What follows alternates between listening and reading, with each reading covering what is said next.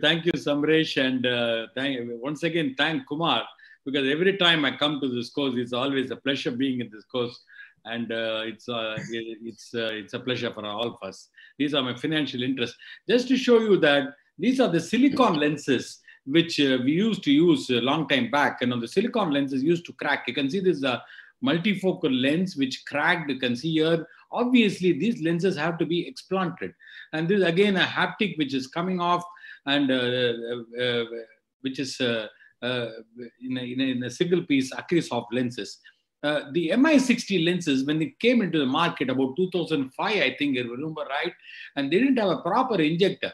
And you can see only the half the lens, that is the MI30 lens, came into the eye. I can see that half the lens came because these are all very tight injectors and they were not meant for the lens.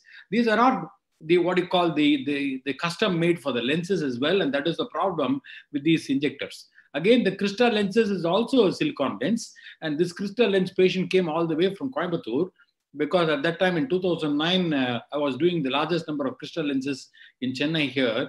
And you can see here, this crystal lens, you can see here only the crystal came and the lens came out.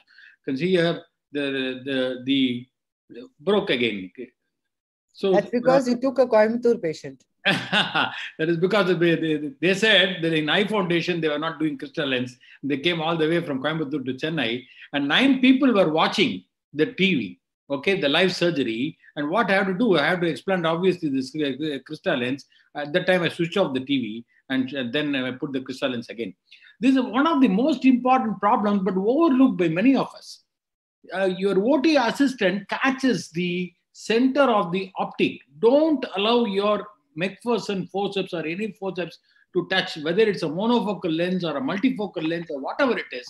See, this is what will happen. This crack, I thought it is a small crack. It is not actually a crack, actually. It is a mark on the lens.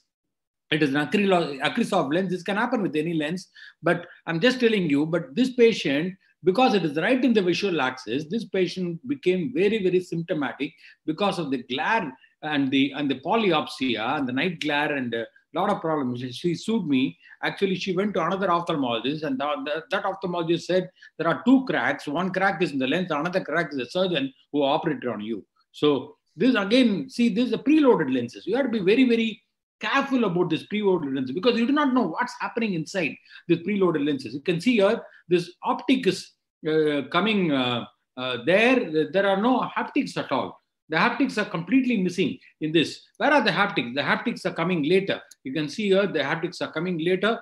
And this is the problem. So especially when the preloaded lenses, when the take-home message is that when the injector is very tight, when there is a lot of resistance while injecting the lenses, for heaven's sake, don't inject these lenses, because these lenses are likely to have some problem, and we can see. This is another patient. You can see again preloaded lenses, and there is a big hole right in the center of the optic. You can see here, right in the center of the optic.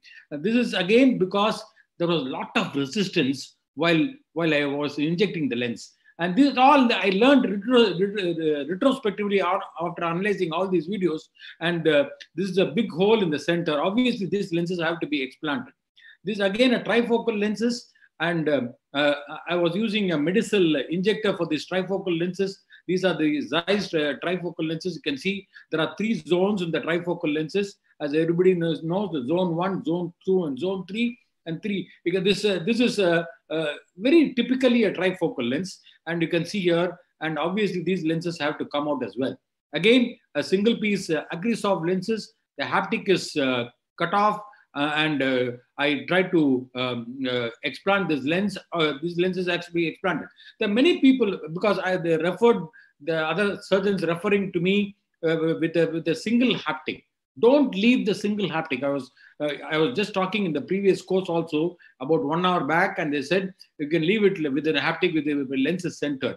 The lens will appear centered on the table, but you have to remove it. You can see here how I'm removing it. I'm bringing it out and then cutting it here into the sink. There's a different ways of removing.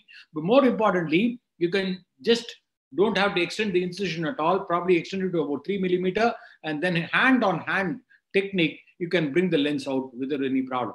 The push type of injector, you can see this thing. The push type is very, very dangerous because the shooters you can go through the posterior capsule. You can see the lens actually, because of the speed in which it is going, ruptured the PC and went into the vitreous cavity. You can see the lens dancing in the vitreous as well. This is a posterior capsular rhexis. You can see the posterior capsular rhexis and the hydrophilic lens implanted, but the lens had other plans. Okay, you have to be very, because most of the times you are very complacent while you are, because you are under the surgery. See this, what is happening? Suddenly it somersaulted, the lens somersaulted and went through the small posterior capsular rhexis. And by the time you could bat your eyelid or blink your eyelid, see what has happened. It's gone into the vitreous cavity, and I had to do a 3-port pars plana vitrectomy and remove the lenses as well. This again a mistake which commonly is done. Don't use one lens for another injector. This is a supraphobe lens which came. I used the Alcon injector for that because the supraphobe guys didn't have an injector. You can see here, again, the lens came out of the jerk, and because of the incompatibility between the lens and the injector, and I did what is called the anterior assisted levitation of the lens. These are the supraphobe lenses with a thinner haptic. I place the lens into the same. Again, a refractive multifocal lenses, and because of capsular phimosis, the multifocal lenses started folding into the eye. Again, becoming foldable lenses, and there was a posterior shift of the optic and hyperopic shift for the refractive error of patient. I did a YAG laser, you can see on the right, and it started going back as well. The Z syndrome is not uncommon with the crystal lens. The crystal lens, what happens is suddenly it can move forward and torque, that is twist on one side, and you can have a sudden myopic shift for the patient, and also astigmatism and Z syndrome. Obviously, we have to explant these lenses. Again, an hypermature IOL, you can see here this hypermature IOL is nothing but an opacified IOL. We reported 26 of them from a particular company called MDR way back in 2002, and they also produced a film in the ASCRS called the whitewash. And you can see here, these are the opacified lenses, very common with this hydrophilic platform. And IOL, again, wound-assisted lenses, be careful, because you need to inflate the anterior chamber very, very nicely, because if you don't inflate, it will buckle. And if you don't push it, it will also buckle. You see, this is what will happen. It will get stuck there. It will neither go forward nor go backward, and that is the problem. What do you do normally? Go posterior to the incision. Go posterior or underneath the lens and extend the incision and try to pull the lens out instead of putting the lens inside. Because you pull the lens out, you examine the lens under the microscope, make sure the lens is fine, because sometimes there can be small cracks or fractures which you don't know. You can see here, again, the kissing haptics, not uncommon with Acrisoft lenses, with the Technis lenses, but sometimes it takes a longer time for the kissing haptics to get released. This is another huge problem. This is again a preloaded lenses. You can see what has happened. The haptic has gone and stuck on the back of the optic, So difficult to remove this because it got stuck. It's like it's like a glue there. And so I had to literally irrigate, go underneath this thing at the end of the surgery. I go underneath lift up the optic and go underneath. And it took almost about 5 minutes for me to release that haptic from the optic and this thing.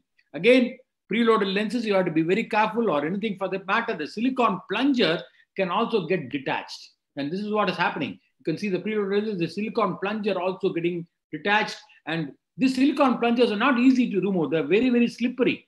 You can see here, it's very slippery, and it is very difficult to grab that with the forceps. And of course, I did it, and without any problem as well.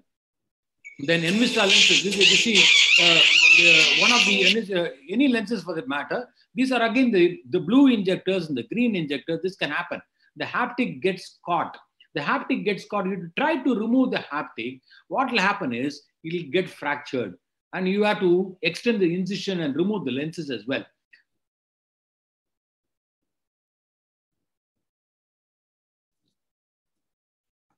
Ocular episiotomy, very simple. This is a supraphobe lens. This is a very typical green injector, the medicinal injector, which is there. And once the haptic gets caught, don't try to pull it out. If you try to pull it out, because very little space between the cartridge and the silicone plunger, just use the 11 blade and open the cartridge. If you open the cartridge, what will happen is you create more space between the silicone plunger and the haptic, that is the cartridge wall, and you'll be able to release. You see slowly release that. And this I call it as an ocular episiotomy. And you can release that haptic without any problem, without any deformation.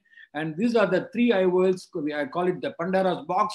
You can see IOL number 1, the anterior chamber IOL, and then you have the Acreos AO lenses, and then you have the PMMA lenses also in the same eye. Apart from that, the patient had also a CTR and into the posterior chamber.